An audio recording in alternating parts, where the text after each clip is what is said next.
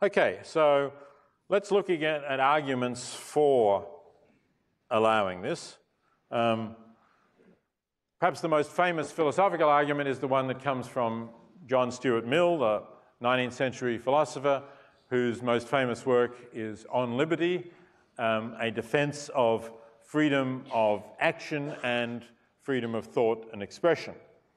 And this is one particularly famous quotation in which he sets out the purpose of what he's arguing for in On Liberty. And essentially he says that the only purpose for which power can willfully be exercised over any member of a civilized community against his will is to prevent harm to others. His own good, either physical or moral, is not sufficient warrant. You might think that if you believe in individual liberty, you would try to implement this principle very hard. But look at a variety of different acts and you'll see that some of them are permitted and some of them are not. These are all acts which I think, according to Mill's principles, the state should not prohibit. Because they're acts that don't seem to harm others. And if the state interferes, it seems to be for the good of the individual, either physical or moral.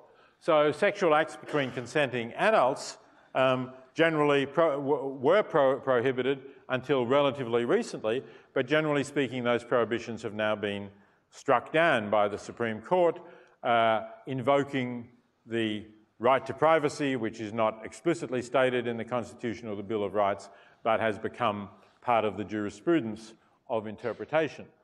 So that began with a famous case called Griswold in Connecticut, where Connecticut prohibited the use of contraceptives between consenting adults.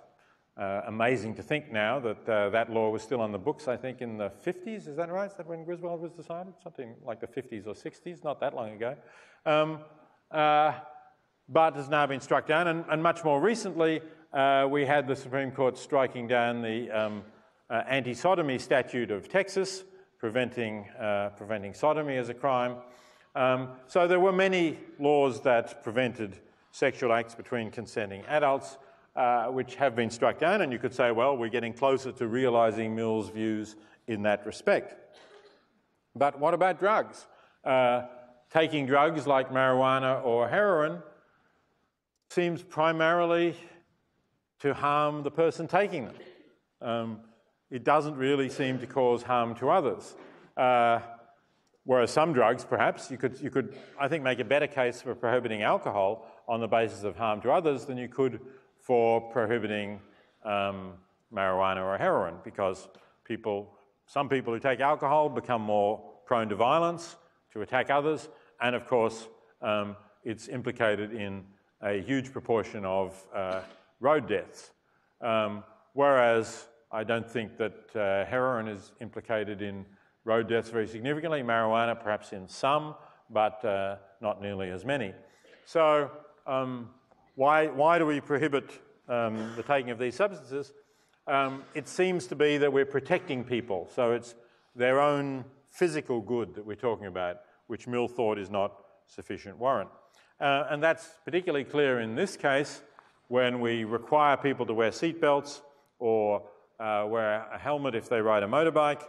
They're not going to do any harm to anyone else unless you really try to stretch this by saying, well, they're more likely to be injured and therefore somebody will have to pay their medical costs if they're eligible for Medicare or Medicaid, the public, if not other people in the insurance pool. But that seems a bit of a stretch, really. I think Mill would not have accepted that as an argument. And yet we prohibit them. And then there's this one, which is what we're talking about, of course. And again, this seems to be an act which, if it harms people, only harms those involved. Are we doing it really to protect the physical good of people involved? It's hard to see how it is in their physical interest. It's a judgment that we're making that it's better for them to go on living when they themselves have decided that that's not the case. So I think if we think there is anything in Mill's principle, it ought to apply in that situation. Now, what are the arguments against? I think probably what's philosophically the best argument against, as I said, there's some factual arguments like the slippery slope argument, which perhaps I don't think really stands up in the light of the evidence we've now got in the last couple of decades. But this is an interesting argument by David Velleman that is in your reading, that challenges the idea that giving people more options is always good for them. And the most vivid example, I think, to illustrate that is the option of fighting a duel. If you think back to the 18th century and I think early 19th century, if a gentleman thought that his honour had been slighted by somebody else, he could challenge that person to a duel. And if you were challenged to a duel and you said no, then effectively you were not a gentleman of honour, or at least in some circles in society you were considered not to be a gentleman of honour, you were considered to be a coward, and you could not hold your head up in certain circles. So having the option of fighting a duel was actually a bad thing for a person who didn't want to take the risk of being killed in a duel. And that person such people became much better off when duels were prohibited and they did not have that option of fighting a duel anyway. So sometimes it's true, I think, that getting more options is a bad thing. And Velleman is arguing that perhaps this is one of those cases. He said, yes, firstly, well, people who might choose euthanasia may not be in a suitable condition to be offered the choice. And as I say, perhaps they're being harmed by being offered this choice because now, if they don't accept it, then it's their choice and they're imposing a burden on other people who have to look after them. Perhaps, sometimes happens, close family members have to care for them.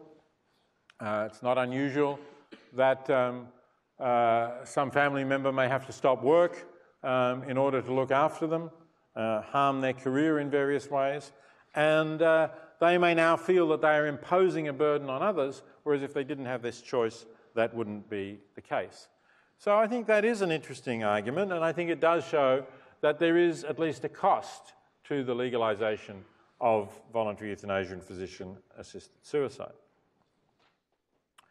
But we still have to consider, is the cost sufficient to outweigh the benefits? So, because Velleman acknowledges that if in fact many people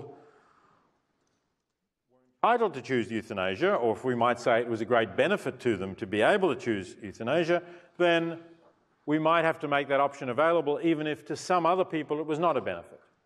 So I think what Velleman is acknowledging here is that there is a weighing up of costs and benefits. How many people does it help? How many people would have been better off not having that option at all?